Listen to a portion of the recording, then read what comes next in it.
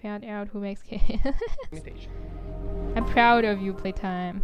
In Gravitational, the player will control Sebastian, a leading research and development scientist. He needs a wheelchair to move around. In this futuristic universe, where technologies are advancing, the big news in the area is gravitational control. Within this universe, Gravicorp is a company focused on developing technological innovations, and this is where our game takes place. Sebastian will find himself in a situation that only he can manage, but in a low accessibility environment. He will have to overcome barriers, fears, and deal with his past traumas. Now, let's talk about the game mechanics.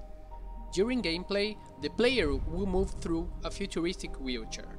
As you can see, the player has to use his arms to move the wheels, or use the controllers, simulating a motorized chair.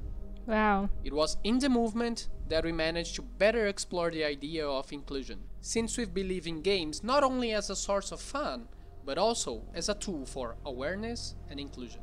Whoa, The okay, player that's will deep. also use the interaction devices, created by Sebastian himself, Holy that will fuck. help him carry heavier objects. For example, construction cubes, a Gravicorp product used in construction.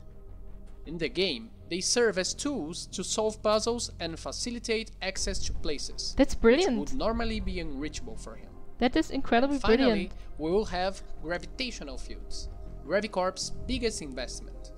In theory, it shouldn't be used by humans yet, but Sebastian sees them as the only option to face challenges like reaching places that are not accessible to him.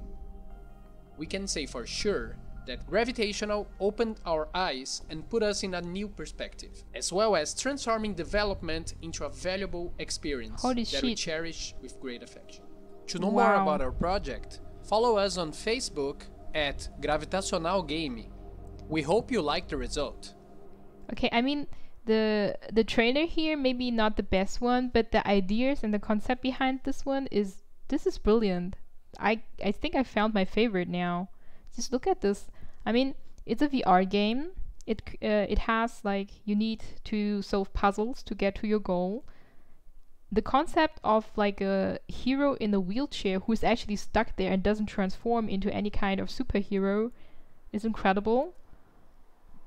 Fascinating. The concept is new. It's original content, and they even work for a higher purpose because they want people to be aware of inclusion. Yep, it's Brazilian. I recognize the accent. Okay, let's see it. Gravitational is a virtual reality game with puzzle that allows or reproduces the skin of Sebastian, a scientist capable of developing gravitational solutions, but he's not turning into some kind of monster or superhuman. The player sees an unexpected situation when Sebastian is notified about a company and the company he works with and who has knowledge to solve the problem. His journey either passes through several rooms, gravitational fields, or faces several barriers, even in a wheelchair. The project is under development but has already won 2 major awards. Of course, because this is a masterpiece. This is fucking brilliant. The Wet Itamarate Impact Games Award and Acceleration Program during Games of Change Latin America. Sounds like Brazil to me. A movement that helps and promotes games geared towards social development. This is definitely the best thing I've seen until today. Like, from all the games we have seen today, this is definitely the most epic one. It didn't say like actually where the studio is from, so let me click on this and then we will end up actually on the Steam. It's Studica Solutions, publishers Electric Monkeys. Release date planned is 2021. Yeah, this is definitely going to end up on my wish list. This is amazing. Please log in. Okay, I'm going to do it on my other Steam account. Fine. I opened the Facebook page, and is it Brazilian? It's definitely Latin American.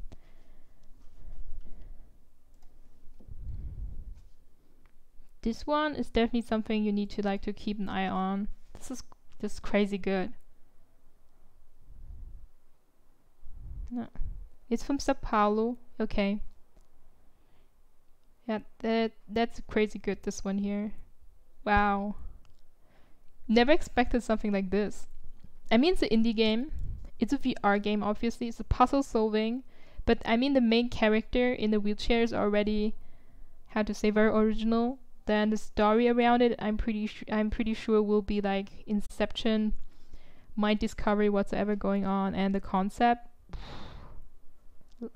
just like it a lot.